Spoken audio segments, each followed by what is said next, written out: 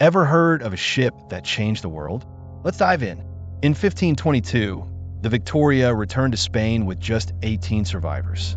Ferdinand Magellan started with 5 ships and 270 brave men. He dreamed of a westward spice route, but fate had other plans. Storms, mutiny, and Magellan's death led to chaos on the voyage. Enter one Sebastián Elcano, a mutineer turned hero. He took command of the last ship and faced many dangers.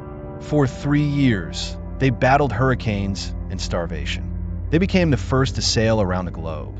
What a feat. Their journey proved the earth was round and vast. They returned with cloves worth a fortune, changing trade forever. This epic voyage rewrote maps and history as we know it. Love tales of survival and discovery? Join us for more. Like, subscribe, and share to chart more amazing voyages.